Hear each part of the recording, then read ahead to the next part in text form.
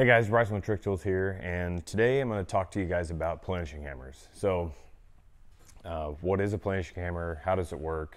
And what is the purpose of a planishing hammer for sheet metal shaping as opposed to maybe some other types of tools? So, for starters, there are many different types of planishing hammers, whether it be based on size, the type of motor setup it has. That sort of thing. Everybody's kind of has their own different versions. You can, if you look up on the internet, just search planishing hammers. I mean, there's a bunch of different options that pop up. And I'm going to talk to you guys from my experience on what makes a good planishing hammer as opposed to, something that maybe is just something that's going to get you by. So, for starters, this machine here is the ProLine cast 36-inch planishing hammer. So this machine right here is kind of the I'm going to say it's kind of the Cadillac of planishing hammers. It's going to give you different features, as far as machine capabilities that other machines don't give you. Obviously this has a 36-inch throat, so you can work on big panels, that sort of thing. So to talk to you guys first though about what a planishing hammer does and how it works. Essentially this machine here is run on shop air. So you've got the regulator on it. It's all set up with air lines. So the motor here in the front is just an air motor.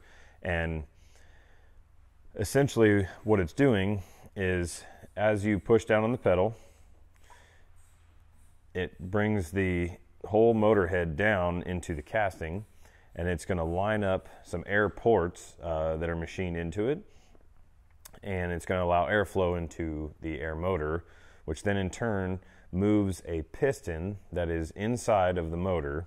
It's going to move that up and down, and that's the part that's actually doing the hammering. So you won't actually see when you're running the planishing hammer, you're not going to see this whole thing just bouncing up and down to do the hammering. It's basically the top and bottom dies are going to be together, and you'll be able to slide your piece and move it around through there as the piston inside of the air motor is actually doing the hammering from inside. So how that separates a planishing hammer from, let's say, a power hammer is that a power hammer, if you think of like a mini max style machine, a pole max style machine, those machines actually have a hammering stroke.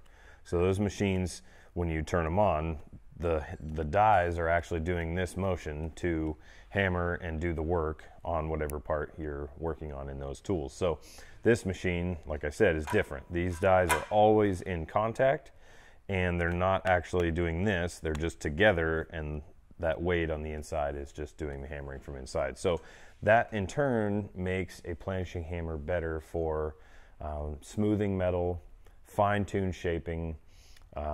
It's really going to be able to allow you to work a part to a finished product to where it's nice and smooth the way you want it, and be able to use that on your project that you're working on. So again, as opposed to a power hammer, a planishing hammer is going to give you that that ability to really smooth and finish out a panel in that way. Now you can do that type of work on types of power hammers as well, but there's just a lot of different tooling and aspects that go into that as far as power hammers are concerned. So, for instance, on a power hammer, you can take a flat piece of sheet metal, and if you have the right tooling for it, say you've got a big Yoder style power hammer or something like that, a Pettingale, if you've got the right tooling, the right dies, the right radiuses on your dies, you can take a totally flat sheet of metal and turn it into something that's got a lot of really nice smooth crown on it. But when you're running through something with a Polmax style machine, these machines were originally developed for running shapes, beads, profiles, shearing. You can actually set up in a Polmax machine. They have shearing dies that you can set up that you can actually cut metal with, you can do louvering, a lot of different things you can do with that as far as more of a pull-max style power hammer is concerned. So, you know, with a planishing hammer though, you can do a lot of the similar types of panel shaping that you would do, say, on an English wheel.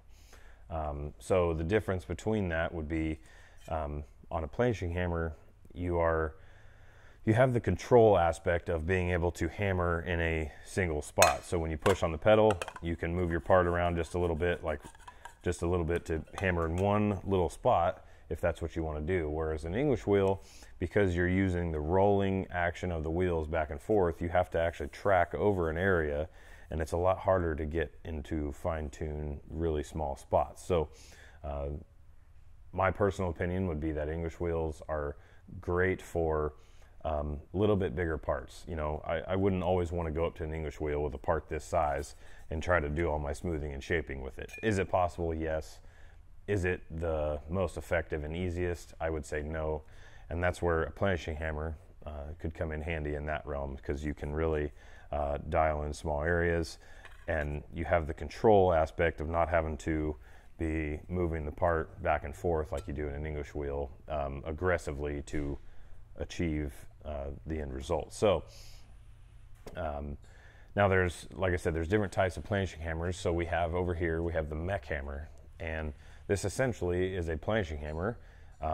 It runs using an air motor, but it's an electrically driven air motor. So instead of being plugged into shop air, this machine creates its own air. So you have a electric motor up here that has a clutch. So the more you push on the foot pedal, the more the clutch engages, the faster it spins the motor, and, you know, does the hammering work from there. So there are different weights for the inside of the mech hammer. So you have the standard weight, and then there's a heavy weight and a lightweight and an extra lightweight. So those can be changed out to achieve different hammering pressures, you know, based on what you're working with. And then as far as the tooling for this machine, this was all developed by a guy named Ben over in the Netherlands. So he obviously developed this machine in his shop, and for any uses he needed, he developed his own tooling. So he put together a really nice selection of different tooling to be able to achieve different types of jobs in this hammer. And because of the way this hammer works, you're not actually applying the pressure to the die with your foot, as opposed to how the ProLine works. So there is a spring right here that is what is keeping the down pressure on the dies. So this spring keeps that pressure on there, and so that gap is always set. So when you do run your panel in here, swing this arm out of the way. When you do run your panel in here, you pretty much just set your panel in, and the pressure's already set. So as you push on the foot pedal and it engages the motor, it's going to then in turn do the hammering based on how hard you're pushing on the pedal. You know, think of it like a gas pedal. The harder you push, the faster it goes, the, you know, faster and harder the hammering is working. So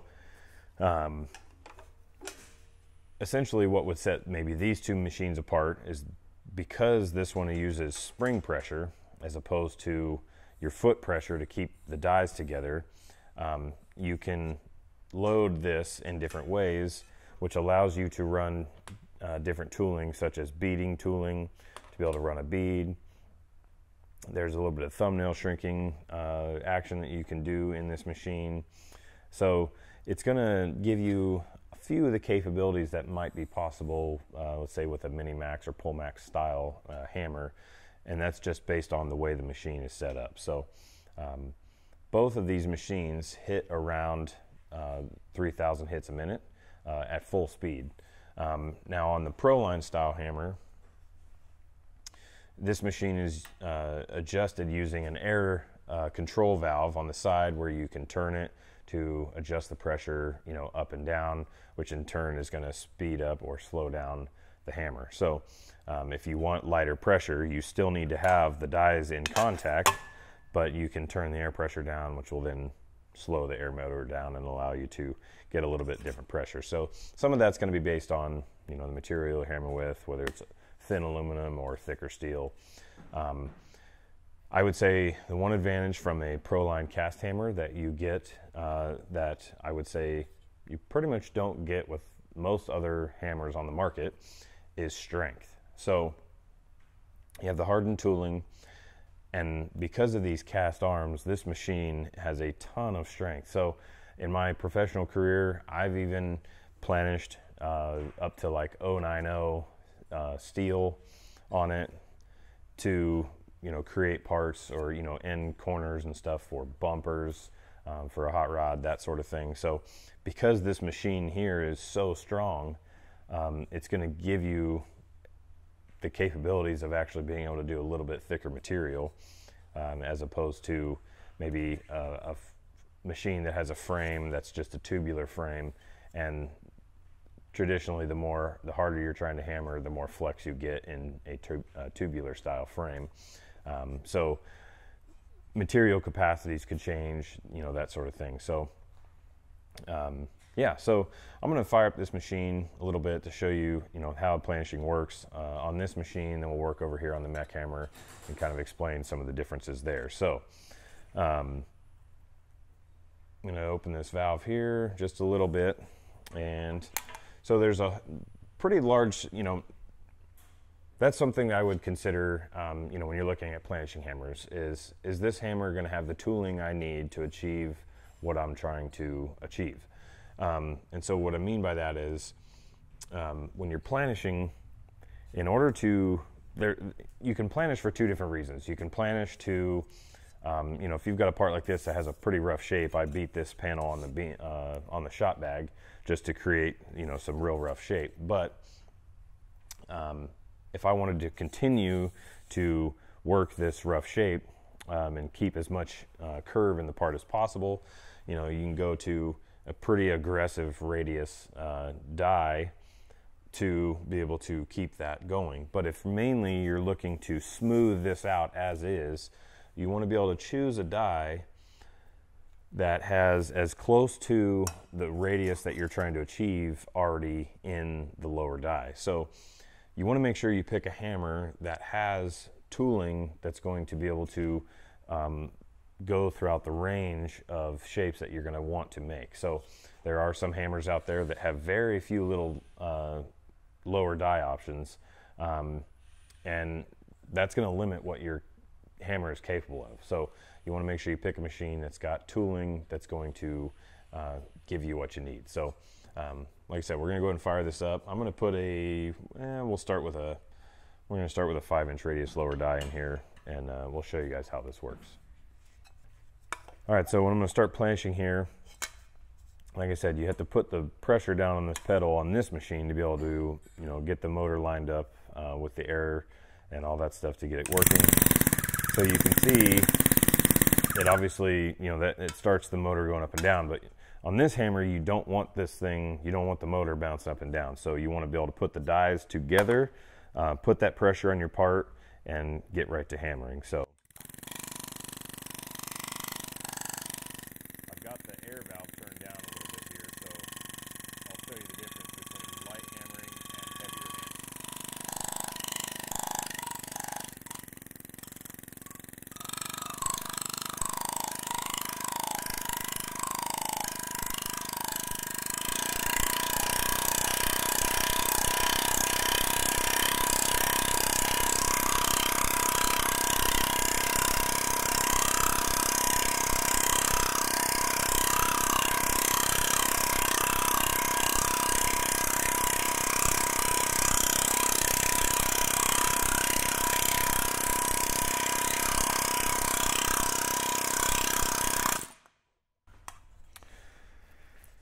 So you can see right away that it's obviously smoothing the panel out. And so this machine has a constant oil flow of air tool oil that's going to be traveling through the lines to keep the motor lubricated. And obviously that has to come out at some point. So you see a little bit of oil spatter on the part, which actually I don't think is a bad thing, because it actually helps run the part through there a little smoother. So you can see just with that little bit of hammering, this whole area in the center is a lot more smooth than it was when I started. And then Now this is obviously, again, like I said, taking a part that already had some really rough shape and trying to just smooth it out. You know, but if I wanted to, I could replace this lower die with something a lot more aggressive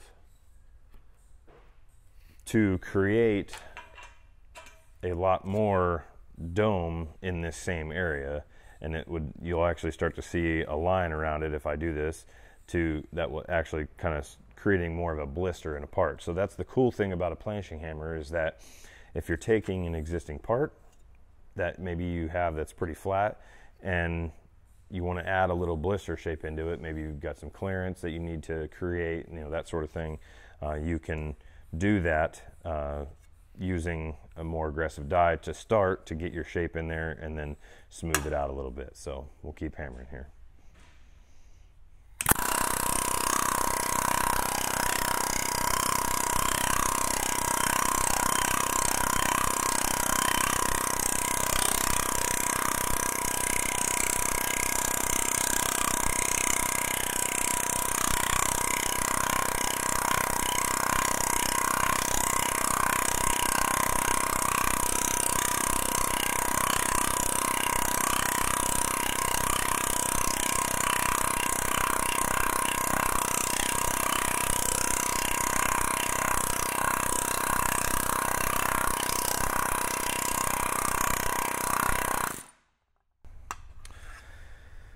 So you can see, obviously, with a really a way tighter radius on the lower die, it's putting some aggressive shape in this part. So it's really creating a lot more of a blister here, and even it's not as smooth because each time this is hitting, it's a smaller contact area, so it's not as smooth of a part. Now, if I wanted to go and try to smooth that area out, then I just find a lower die that closely matches that little blister that we just put in there. So I'm gonna go with, this is a 2-inch radius lower die. What I was just using to create that shape was a 0.78 of an inch radius on the lower die. So we're gonna hammer this real quick and try to smooth this up. I'm gonna turn the air down just a little bit.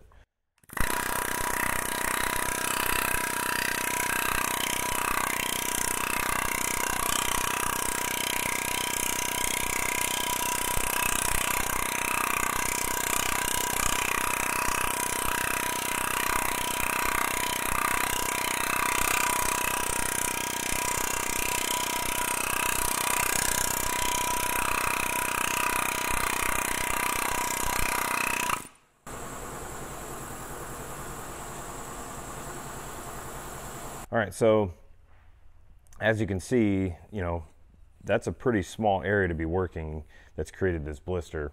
And that's what I mean by on a planishing hammer, you can really work in tight spots like this, you know, to be able to create little shapes in this way.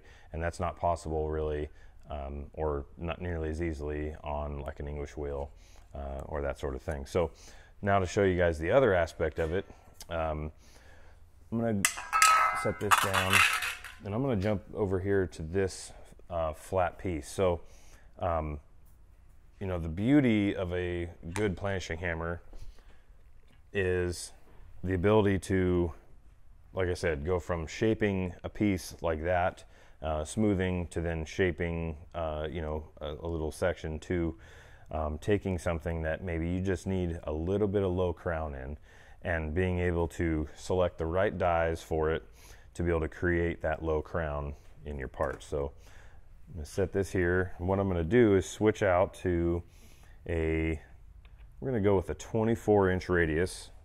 And this is a bigger lower die. And that's what I really like about these Proline machines, is the die size. So this is all kind of based around the CP planishing hammer style tooling, that sort of thing. So Clay Cook, when he designed this stuff to kind of be an updated machine, I really feel like he did a good job with the tooling selection, and I really love these larger lower dies for this, because it really, especially when you're trying to, let's say, work on a door skin panel, that sort of thing, these lower radius, larger dies really do a great job of handling a bigger part and helping the stability of the machine. And along with that, I'm going to switch out the upper. So this was our standard upper die, and pop that out of there. There's a little retaining clip in here that holds it in, so I'm going to pop that one out. And then we have a large radius upper die that also, again, like I said with the lower, you know, when you're doing something that has a real low crown to it, door skin, roof skin, other parts like that, the bigger the die, the more stable the part is in the machine, in my opinion. And that's what I really like about this hammer for doing those kind of parts. So swap these out. Hammering on the top there gets the upper die past the clip, the retaining clip that's in the motor, so it stays in place there. And another reason on these machines that you want to always keep the dies, while you're hammering, you want to keep the dies in contact with each other and not bouncing around, you know, is because of that retaining clip in there, partially because if you don't have enough pressure and this die starts slapping around in here, it will actually break that retaining clip, then you have to replace it. So not a big deal, but it can happen. So okay, on this part, like I said, for smoothing, these, you know, the different real low crown radius lower dies do a fantastic job of being able to create a nice smooth radius on a panel to get it shaped up, you know, for a door skin or something like that. So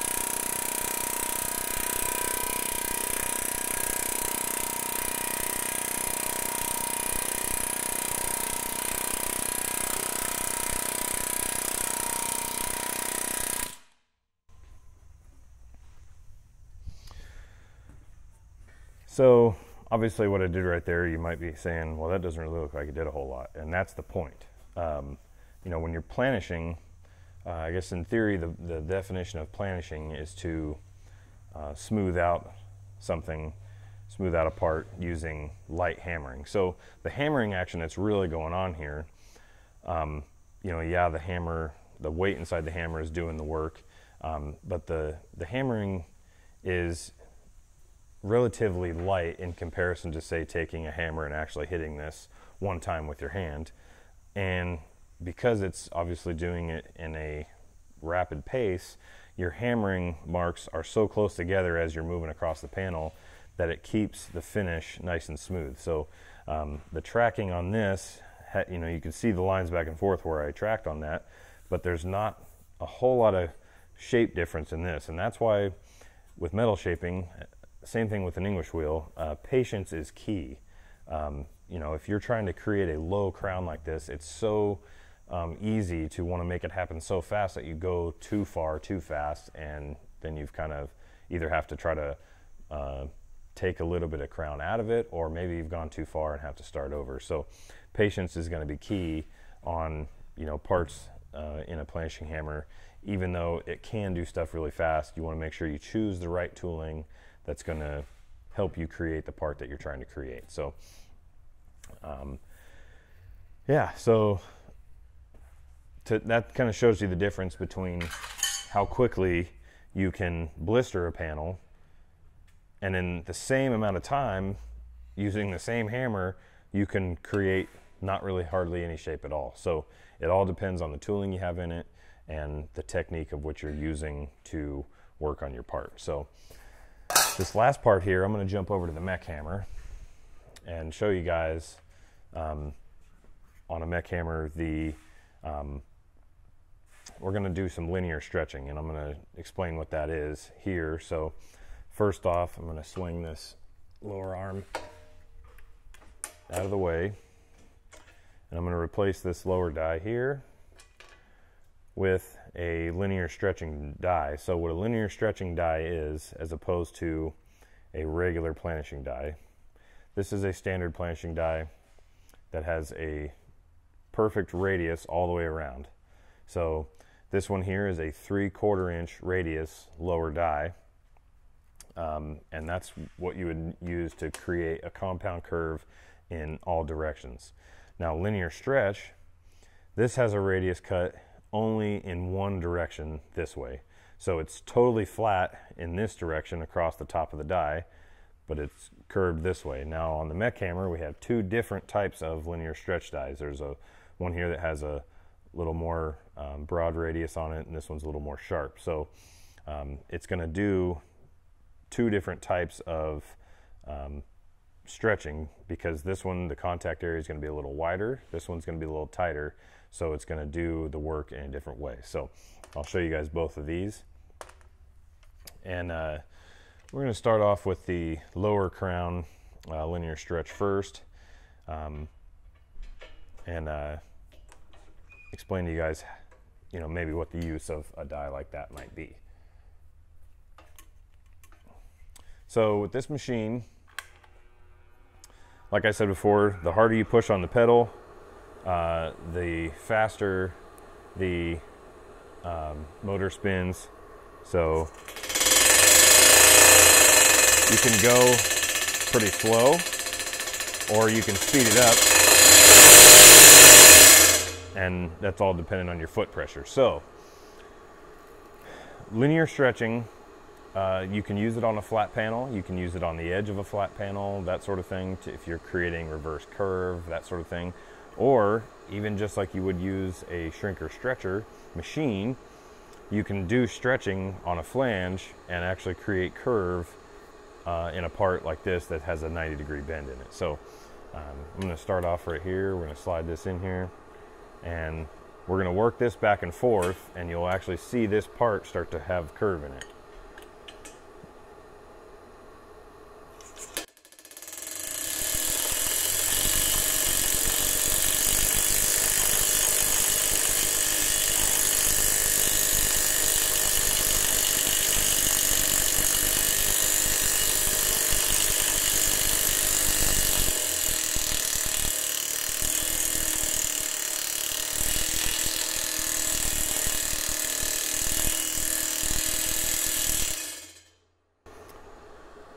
So there you go. You see how quickly that put a curve in there.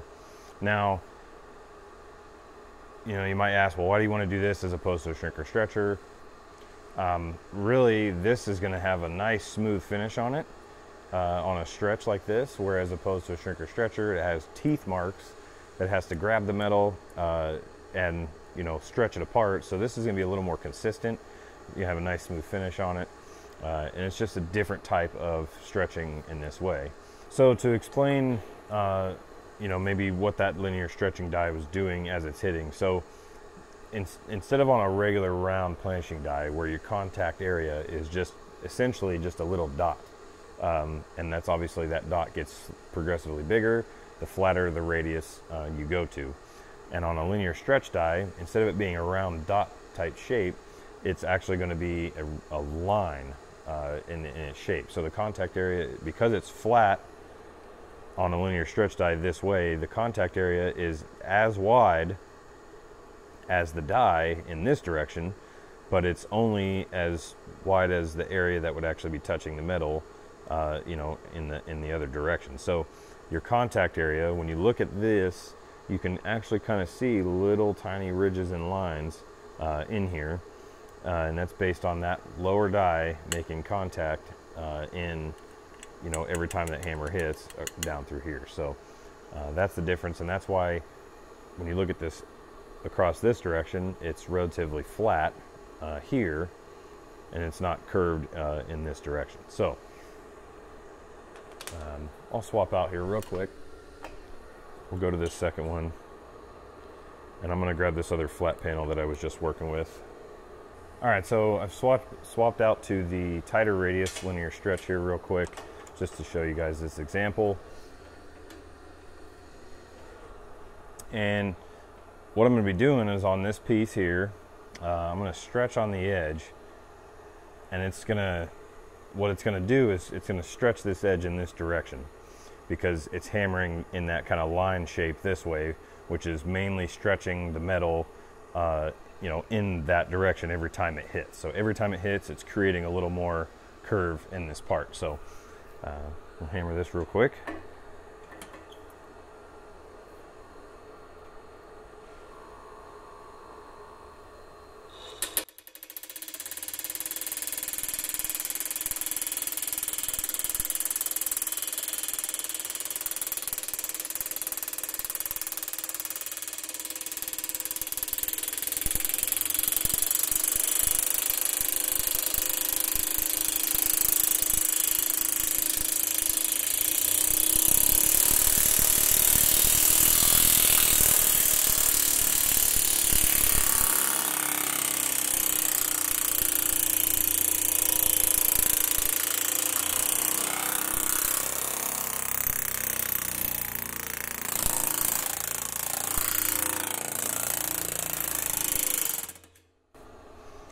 Now you can see it obviously deformed the edge of this panel, and because it stretched that edge out. But essentially, if you were to, you know, you can kind of hand tweak this a little bit if you were really trying to create a curve in the side of this thing.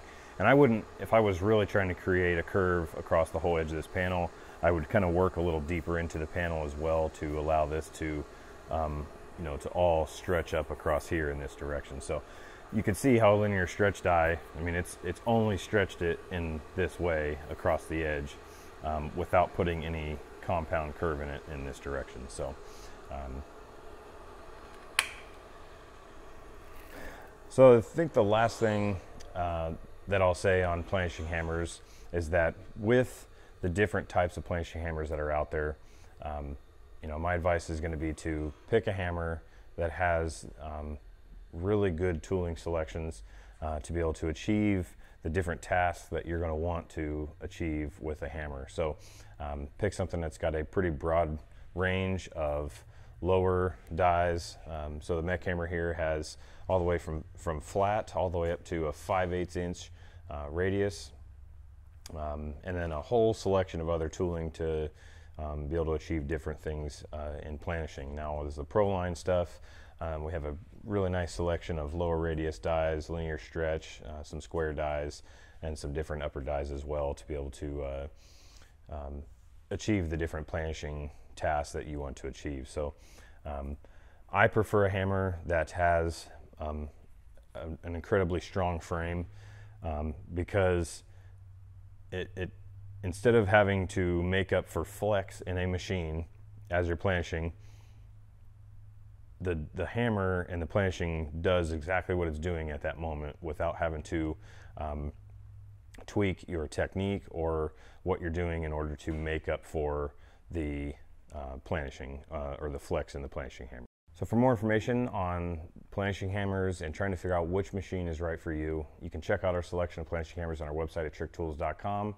Give us a call, talk to us, tell us what you're doing, what you're working on, you know, what you're trying to achieve, and we can help you find the right hammer for you. So hopefully this answers some of your questions on planishing hammers and why you might want to include one in your shop. So thanks for watching, and we'll see you in the next one.